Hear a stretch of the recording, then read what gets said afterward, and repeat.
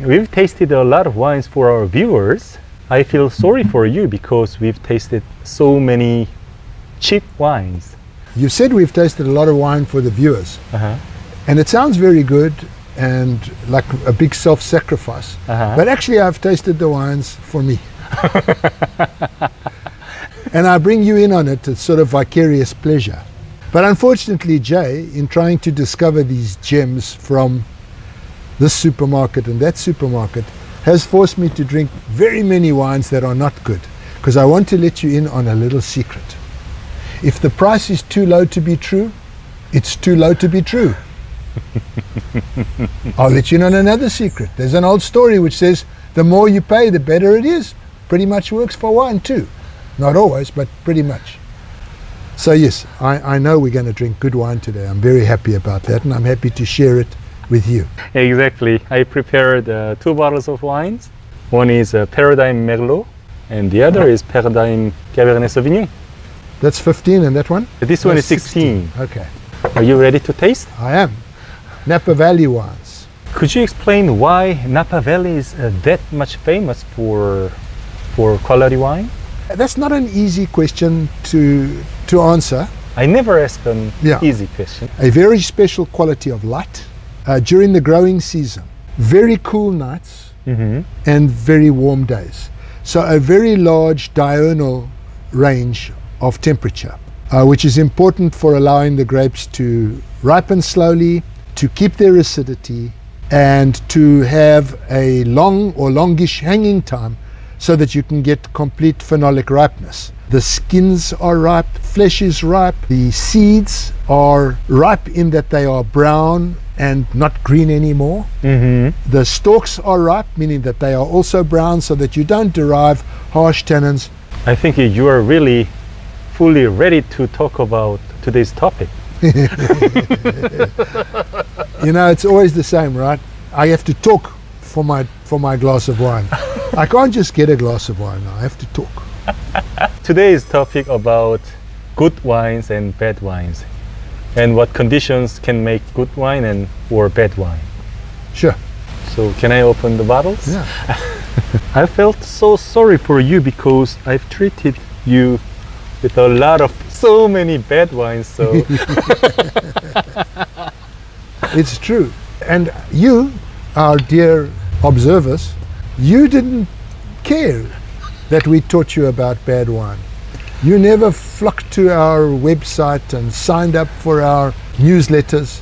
And Jay and I had to go through all this trouble to procure bad wine, to expose our livers to damage from bad wine, and you didn't appreciate it.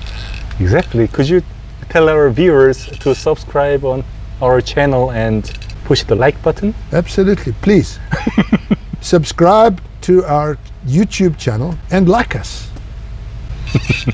Thank you. Now I'm ready to serve you. Okay. So we're talking about the Merlot 2016. A beautiful, almost crimson to the rim, ruby red wine with lots of gradations of color, suggesting complexity.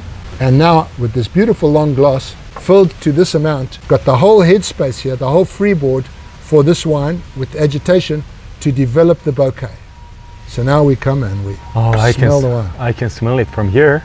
A lot of red fruits. Yeah, yeah, red and blue fruits, not black fruits. And you know that this wine has obviously seen a lot of oak, but it's very, very well done. So on the palate, excellent core of fruit. The oak is a bit prominent on entry, but then it smooths out. It's got relatively high alcohol. There's a freshness to the wine that's very, very attractive. What I do like is that sort of minerally streak running through it, and that core of fruit with balancing acidity and freshness.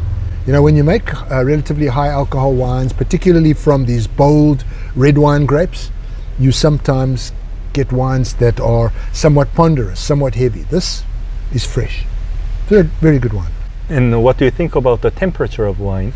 Excellent temperature to consume the wine.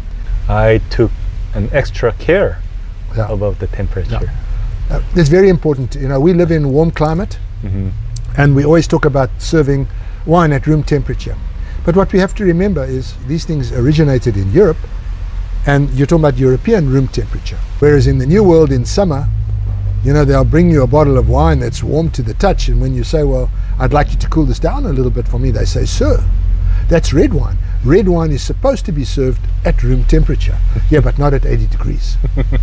No. This is good temperature. Thank you. The second one? Second one is the Cabernet Sauvignon. Yep. In this particular instance now, it's opaque. It is more exciting on the eye than the Merlot, and deeper in color. It looks more intense. So on the nose, it's also a little shy, like the Merlot was, but this one now has a few more hints that take you in the direction of Cabernet. There's a slight herbaceousness to it, not an aggressive green, and the smell on the nose is more black fruits now than red fruits. So on the palate, a wonderful core of fruit, again that minerally character running through it, the beautiful balancing acidity, but in this case, the tannins are rounder and smoother. That is true. They are higher, but they are rounder and smoother. But it is a bigger wine, and I would argue even more elegant than the Merlot. Yeah. Even though it's hard to describe a wine like this as elegant, because it's a really big wine. And I've checked some information about this wine on Vivino application, and it says this doesn't belong to a bold wine. Do you agree? But no, this is for me a bold wine. Yeah. No, It's this a is a bold full-bodied wine. Very right? full-bodied. They've done an excellent job of an iron fist in a velvet glove. I love the same. There you go. Hang around with me, you'll get lots of them. All right, thank you. Thanks, Peter. This is a very good wine. Yeah. I really love this. It's full-bodied, but it just goes through the throat smoothly, Yeah, right? it's a beautiful wine. Sort of came to the conclusion that what makes a great wine, besides a great winemaker and a great vineyard, is a vineyard that produces grapes that are perfectly balanced at full ripeness. So at full ripeness, they are both sugar mature without being sur maturité, over mature, and all the components are also fully and perfectly ripe. Last year I had the opportunity to make wine in Burgundy.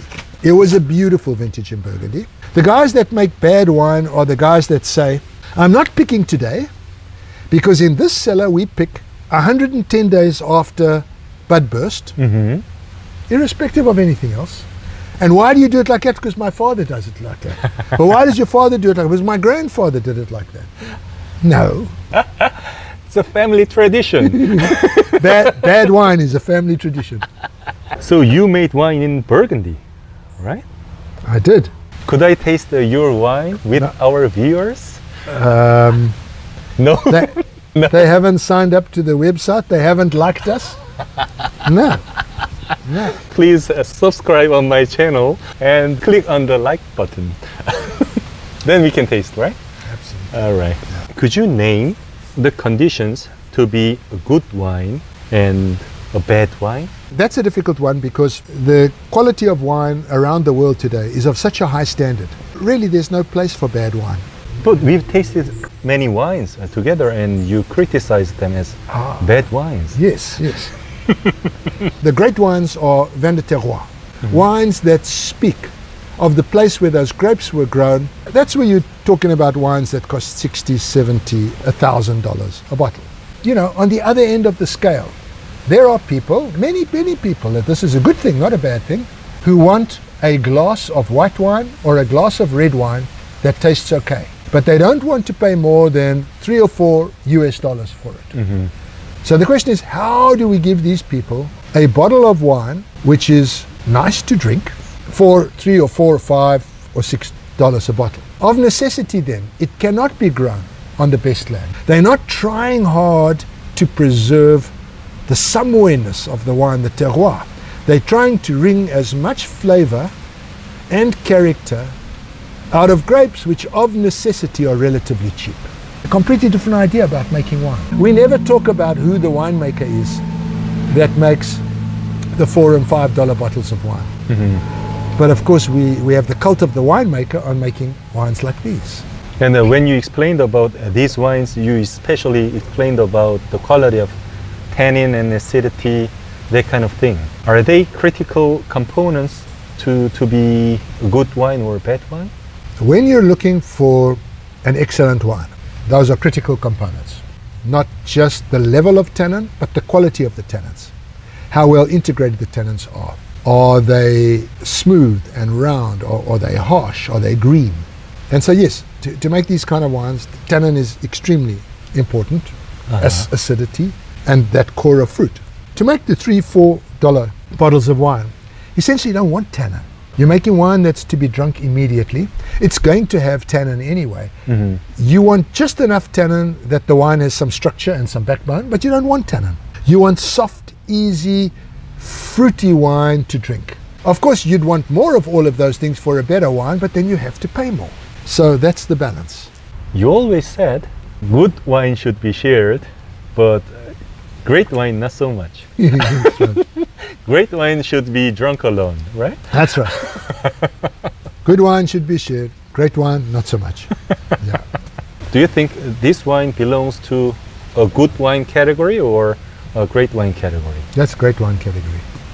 I shouldn't share this wine with you. We don't do bad wine.